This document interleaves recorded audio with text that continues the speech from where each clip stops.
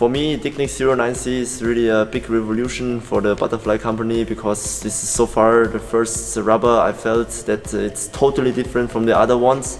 It's much more grip on the surface, much more better curve on the topspin, and it was nothing compared to the other rubbers I tried before.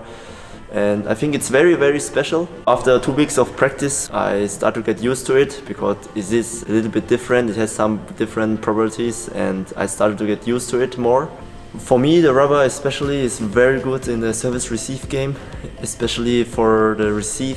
For me so far, because of the sticky surface of the rubber, I'm very sure or quite confident to play the ball short, because it sticks longer on the rubber and I have more grip on it, so I can play it much more precise, short on the table, and this gives me a lot of confidence for my overall game. For my service, the rubber is also very good. It gives me more grip because of the stickier surface, and that's why I can perform the service much more accurate and with much more spin how I wanted to place it, and that's why I'm also getting a much easier ball next, and I can attack it easily.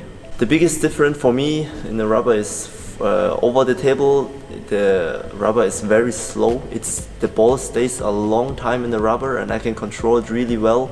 And for example, when I want to hit a strong forehand and I hit it to the front, the ball accelerates also very quickly.